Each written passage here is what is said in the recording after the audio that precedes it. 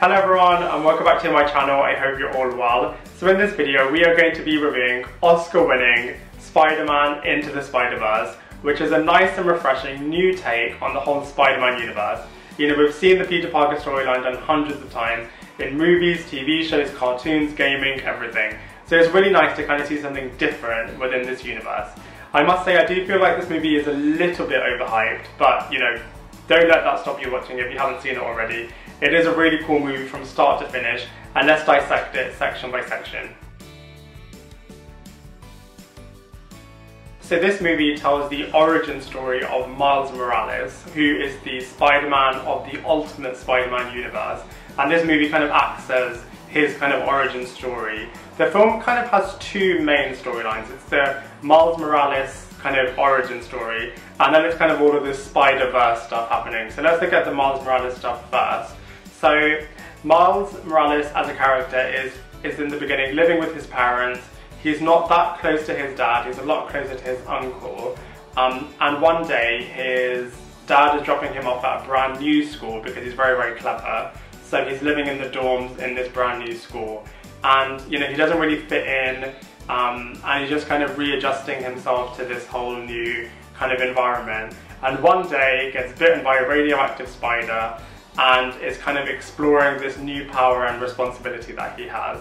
So that's kind of like the Miles Morales arc of the movie. And then it's all the Spider-Verse stuff. So the main villain of the film is Kingpin, and he is trying to use this new piece of technology that he's created, which allows him to kind of connect with other universes. I won't spoil the reason about why he's doing this, because you'll understand his motivations in the movie. But he's trying to go into another universe to try to find someone, basically. As a reaction to him doing that, there are other Spider-Men from different universes that have now come into this universe and are trying to go back to their particular home. So you have Miles Morales, which is this universe's Spider-Man. You have Peter Parker, you have Spider-Gwen, you have Spider-Man Noir, who is kind of like a Spider-Man from the Noir ages. You have Spider-Ham, who is Peter Parker but bitten by a radioactive pig. And then you have Penny Parker, who in her universe was adopted by Uncle Ben and Aunt May, and she kind of is a Japanese anime type character and controls a Spider-Man robot. So the movie is kind of, like I said, split into two. You kind of have the Miles Morales stuff on one side, and then you kind of have all the Spider-Verse stuff on the other side. So in terms of the characters of this film, they've done something really clever by kind of bringing in the Spider-Men of different universes and kind of bringing them into one place.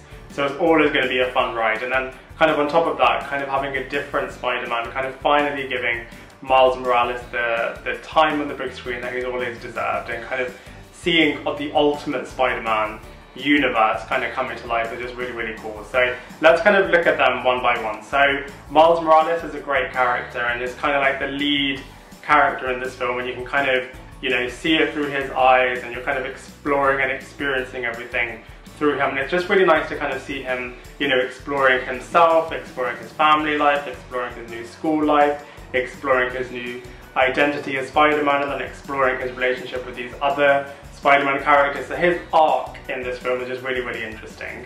Then we have Peter Parker. I won't reveal too much about, you know, his particular storyline, because obviously we're going to spoilers, but it's just really interesting kind of seeing the Peter Parker character being a bit more of a secondary character for once, and kind of being more of a mentor, and then just the kind of the ups and downs that this particular Peter Parker goes through. So that's really, really interesting. Gwen Stacy, Spider-Gwen, is really, really cool as well. You know, that character's got a lot more prevalence since the Amazing Spider-Man movies, and kind of bringing Peter Parker's, you know, first girlfriend to the big screen has been really, really good. And I feel like she might even get her own spin-off series from this. I think, you know, the Spider-Gwen character has just gathered up a lot of a bigger fan base over time. So it'll be really interesting to see what they do with her character in the future. I feel like the other three Spider-Man characters are a bit secondary. So it's Peter Parker, Noir Spider-Man, and Penny Parker. They're a bit more secondary. They are kind of there for like the action sequences and kind of like the group ensemble pieces, but they're a little bit more background, I suppose. And then we kind of have, you know, the other characters in terms of Miles Morales' family unit, kind of the characters within his school life, and then the villains as well. So the villains are a little bit disappointing, I must say. So Kingpin, you know, you understand his motivations about why he's doing what he's doing, but other than that, he's just like a bit of a baddie for the sake of being a baddie. You don't really get much depth to him. I know it's a bit of a massive cast of characters that they have, so they didn't want to maybe go too much in depth in that character because they're kind of exploring all these other characters over here. And you know, Kingpin is a villain, so they just kind of had him as a big honcho type character. But you know, in terms of villains, I would have just wanted to explore that character a bit more. But overall, the characters of the film do a really, really good job.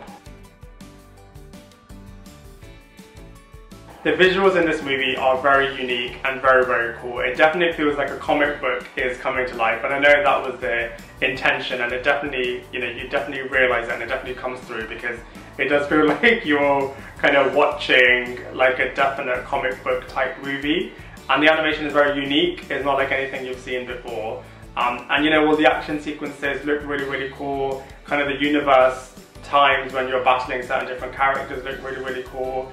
You know, Peter Parker and Miles Morales swinging looks really, really good. So, you know, it visually looks really, really good, and you can see why it won all the awards that it did because it looks absolutely amazing. My personal preference, I'm very biased towards the 90s cartoon, and I feel like that visual identity for, you know, with Spider-Man and all of his characters is my personal favourite. But that shouldn't take away from this movie, just, you know, I personally prefer a different style. But, you know, the visual output of this movie looks really, really good. In terms of comparisons, it's really nice to have the lead character being Miles Morales for once, because we've seen Peter Parker dominate all of the different platforms with his iteration of Spider-Man. So it's really nice to kind of see, you know, Miles Morales having his time and having something different and unique within the whole Spider-Man universe space. I feel like it's a bit unfair of me to compare Spider-Man Into the SpiderVerse to the other Spider-Man movies because, you know, one's kind of live action and one is an animation. So, you know, I'm not going to do that comparison, but, you know, overall Spider-Man Into the SpiderVerse is really, really cool. I personally didn't like some of the character iterations, such as the Green Goblin and some of the other characters that you'll see in this film. But that said, you know, it is true to the ultimate Spider-Man versions of them. So, you know, I can understand why they did what they did. I've just got a personal preference to a different take on certain characters. But, you know, overall, comparatively to other identities of Spider-Man, this movie does kind of hold its own. Overall, I really, really enjoyed Spider-Man Into the SpiderVerse. It's a really fun movie from start to finish. It's really funny, it's got really great dramatic moments, it's quite tense in certain parts, and I just can't wait to see where they're going to take the whole franchise next, if they're going to keep the whole Spider-Verse aspect, if they're just going to focus on Miles Morales. Whatever they're going to do, I feel like it's going to be awesome, and I can't wait to see it. And for that reason, Spider-Man Into the SpiderVerse is going to get a solid 7.5 out of 10 from me. I'd love to hear what you think, so please let me know in the comment section below. Otherwise, I look forward to seeing you in my next video.